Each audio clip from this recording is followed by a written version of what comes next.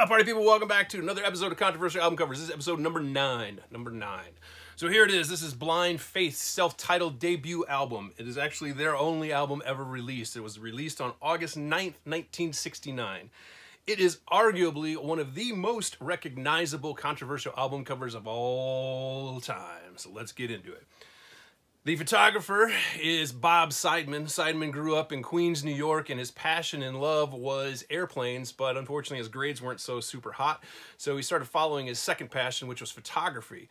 He traveled out west and befriended the Grateful Dead, Janis Joplin, Big Brother, and a bunch of other bands at that time. Early on in his career, he was able to pay his bills by doing press photos for these bands, and was able to get himself fairly well established.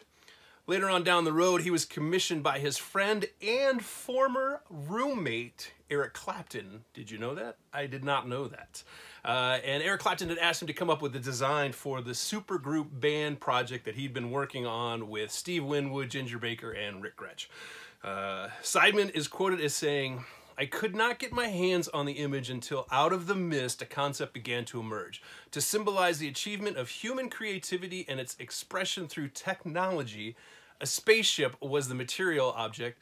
To carry the new spore into the universe, innocence would be the ideal bearer. A young girl, a girl as young as Shakespeare's Juliet. The spaceship would be the fruit of the tree of knowledge, and the girl would be the fruit of the tree of life. The spaceship could be made by my friend Mick Milligan, a jeweler in Royal College of the Art.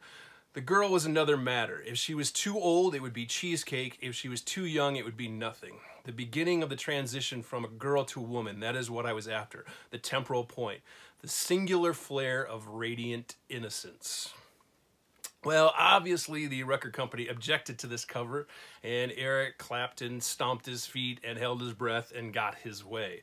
However, it was not originally released in the US with this cover because they said not a chance, so they released it with this. This picture of the band was actually taken in London's Hyde Park. Back to this beauty, excuse me. Bizarre rumors started circulating when this was released that the girl was Ginger Baker's daughter or a groupie that they had tied up and kept as a sex slave. None of that is true because the girl is actually 11 years old. Her name is Mariora Goshen. Seidman saw her 14-year-old daughter on the subway and thought she'd be perfect, and then when they started shooting, he realized she was probably a little bit old and decided to use Mariora, it's hard to pronounce. And she was paid $40 at a time. However, she wanted a horse and tried to get a horse out of him, and she never did. Once it was shot, he loved it, and he titled it Blind Faith. I didn't know that either. Clapton loved both, and that is where he got the name for the band. Blind Faith is actually the title of this art piece. According to Seidman's wife, she said that even after he had passed, the image was never supposed to be titillating. He described it to her as the aircraft is science and the future, and Goshen is the innocent carrying that into the future.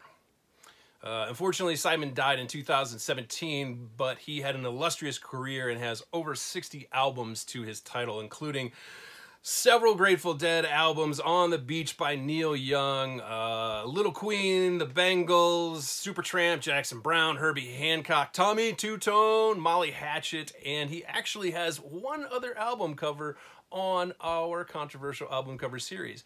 Can you guess what it is, or do you know? Let me know in the comments. As always, thanks for watching, and here's the Tigger Tigger. Later. Tigger, are you trying to be a star?